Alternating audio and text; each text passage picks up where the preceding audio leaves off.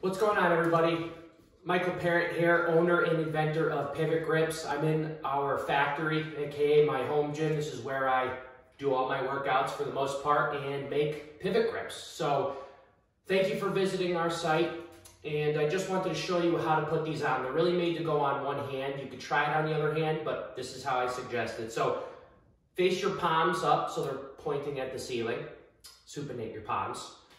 The D loop should face your thumb, just like so. So what I like to do is I like to put my fingers in the holes, and we're releasing a new grip shortly that doesn't have holes. So, but always want the D loop or ring to face your thumb when you put them on, and I'm going to explain why in a second. So you get it on there, you tighten it. Now the reason being, when you fold these, it should fold towards your thumb and latch to your wrist. It gives you more real estate, loop real estate for the Velcro to attach to. The Velcro is on the front of your grips above your finger holes here. Doesn't get in your way at all. So same thing, face your hand up to the ceiling, thumb facing out.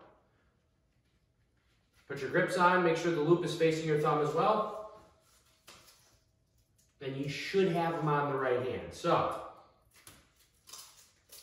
get them nice and snug. Not over tight. I like to keep mine kind of loose.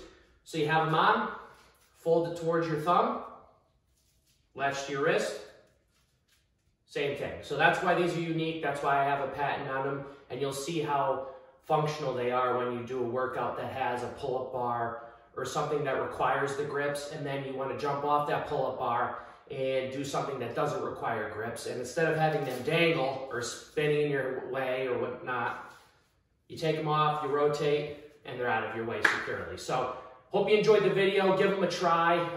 Contact me if you have any questions, and I look forward to hearing from you.